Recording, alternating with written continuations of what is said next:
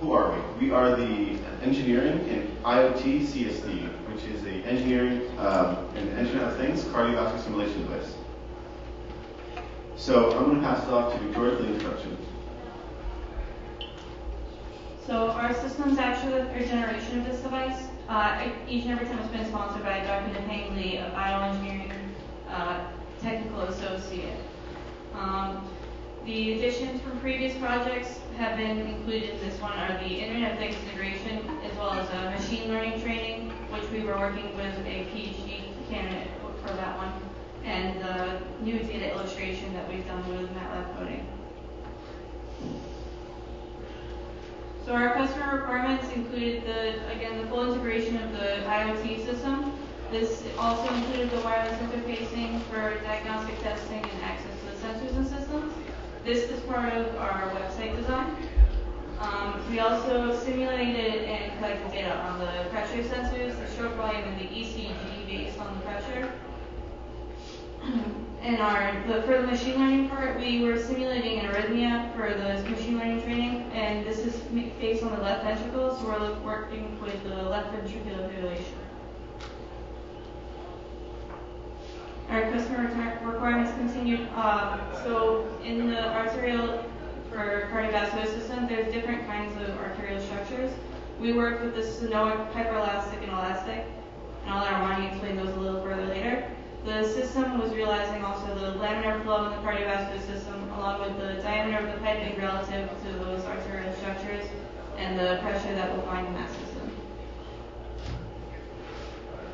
So for the computer engineering requirements, again, the integration of IoT required us to do web design, as well as a data transfer with an email response that you'll get from the website after using the Google form.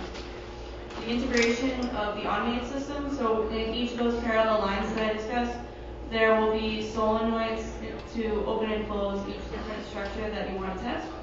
And then we've also got an activation and pattern operation of the pump, which is relative to the pressure that you'd find in the cardiovascular system. And then our data collection and analysis is the collecting the pressure data, the converting it from the raw data to a readable PSI, and also graphing and smoothing that data for easily readable data trending. I'll pass it back to Armani for bioengineering.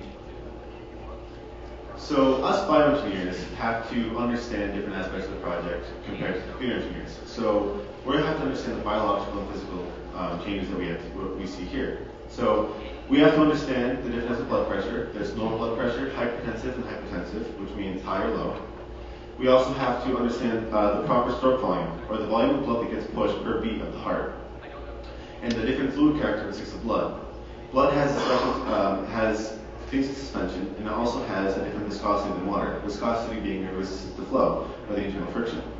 Now, what we're trying to do is mimic the left ventricle. So we're trying to simulate the different artery types, which are elastic, hyperelastic, and stenotic. Regular healthy arteries are around 30% compliant. Now this 30% compliant is what we have in our first one, which I will show in a design concept. We also have a hyperelastic, which is above 30% compliance, and then we have a stenotic artery, which is a below 30% compliance, a very rigid artery. And we have to use those understandings to create and simulate this cardiac muscle. So there's two different types of components that we have here. We have hardware and we have software. So for the hardware, we have a pump, which is controlled via the software in conjunction with the Pi. We use solenoids, which help us select which artery model we want to use, also connected by another Pi.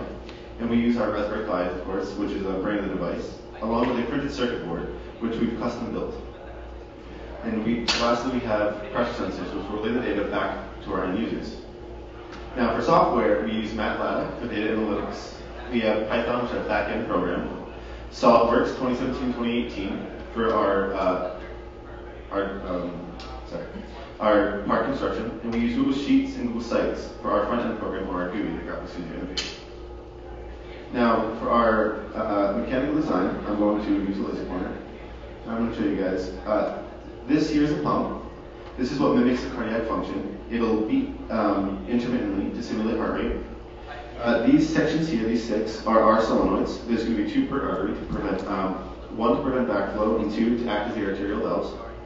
And here are the 3 types of arteries, like I said earlier, the elastic, hyperelastic, and stenotic. So firstly, we call this design. This design here was created by one of our team members who's not here today. what he's done is created a housing for one of the pies to be bracketed onto a board without for easy removal and replacement. In this design, we're using a very basic clamping system to support the 3 different types of arteries. So there's 3 of them all in parallel. And what each of them does is it tries to hold steady the pipe while the fluid is flowing to reduce the noise that we get from the sensor. And lastly, we have these brackets that are on each of the 90-degree and 180-degree angle bands that we have in the pipe. The reason why this is important is every time the machine shakes, we get an increase of noise. And we use the math that we've done on the Bioengineering equation and on different sort of other simulations. It has to be all on one plane. So this supports everything around 4 inches off the platform and keeps everything into one plane in alignment. Now I will be passing it off to Charles for electrical system design. Going to be going over the circuitry.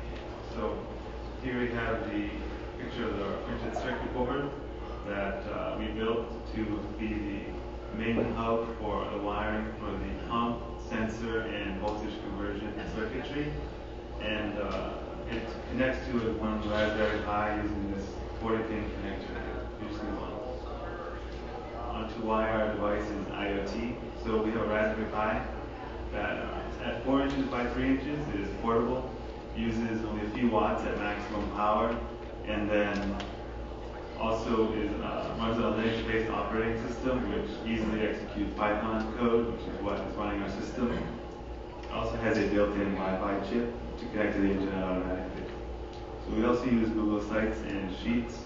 Every time a simulation occurs, the data is automatically backed up to Google Sites and secured by Google Security. In Python, you can talk to the Google API to communicate with Google Sheets to manipulate the data automatically. So here's a picture of our website and the link to get there. So this is the main page. It has a form on it. So you fill out the form, and if our device is on, you get put into the simulation queue. Once your queue spot is up, your parameter is going to be simulated, and the data is collected, uploaded to Google, and then you get an email with a link that has all your data in it, so you can view it. So for the code part, we use Python and MATLAB. So for Python, we chose this language because it has easy parallel processing capabilities. We need to be controlling pump routines, simulate the heart rate. We need to be collecting sensor data, communicating over network and socket programming, as well as talking to the Google Sites API all at the same time. So for MATLAB, another code we chose it's easily able to visualize the data. So what we do is once we get our data back from Google Sheets, we can upload it into MATLAB, and then we can visualize it as a graph. MATLAB has built-in data cleaning functions that we use to clean the data once we got it, and then we can also compare the data cleaning functions. MATLAB also has the capability to run one-line commands to individually access the pins on the Raspberry Pi for fast prototyping. So onto our data. So on your right or your left, right here, this is the initial data set. So our main goal was to simulate the pressure of the left ventricle, which has a smooth peak, it's not parabolic. So our initial data set is the raw data is the red dashed line, and smooth data with 3-point moving average is the black line. So what we did was a resistance that we have in the circuit of the pump controls the slope of the graph, of the pressure. So in this first data set, we have a fixed resistor, which corresponds to a fixed slope, which is why it increases and decreases at the same rate. So in order to get a smooth parabolic peak, we would need to have a changing resistance while it's pumping. So in this second data set right here, we implemented a variable resistor that we programmed to change the resistance, which corresponds to a change in the slope as it's pumping. So you can get a smooth curve as the slope is changing over time. We're also comparing 3 to 5 moving average. Here's a little in-depth on our data analysis. different types of moving averages we compared. So here and here, we programmed the pump to turn off. So we would try to get like a parabolic curve, but this was from our initial data set. So the pressure is going to drop rapidly when we turn the pump off. But the 5-point moving average in red doesn't keep the pause as much as we wanted. And in between the cycles, it loses the pause and cuts off the corners here. So we went with the 3-point moving average, so we would keep more of a pause. To our final data. So on the over here is the rough pressure data, and then over here is the 3-point moving average on the same data. So this is to illustrate how we got the parabolic shape that was very similar to the left ventricle pressure.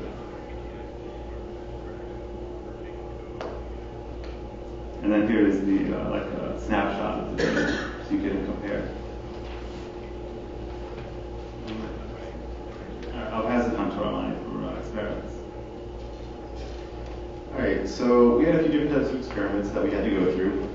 So number one, we had our flow rate experiment, where we had to prove the stroke volume from the heart had to be identifiable or accurate to which we could produce the pump.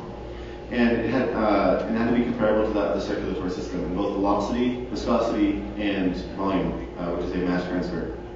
Now, the pressure experiment, we had what we've done is we've sampled different points on the piping to see which one closely resembles that of the heart and which one is more optimal, and then we just chose that position on all of them, which we created to be as the center of each pipe. And then we used what we call our double-blind or triple-blind study, but in reality it's just an independent verification where we've individually tested each component separately, and then we put them all together, and we had to test them in different configurations to make sure that we didn't have any part failure. And if we did, we would be able to identify it directly. So, let's talk. We had a very powerful start early on last semester with our IoT proof of concept completed, and our designs were done very much so ahead of schedule. However, we did have a very rocky middle via winter break and a lot of delaying in shipments where a lot of the parts didn't come in. A lot of them had to come from overseas. And now with final completion, we have fully operational solenoids, a website with full functionality, and now has a bio page. And we have accomplished all of our SPONSFIS requirements. Now, in conclusion, we were able to relate an ECG to pressure, and we proved that a heart rate or heart data can be mimicked.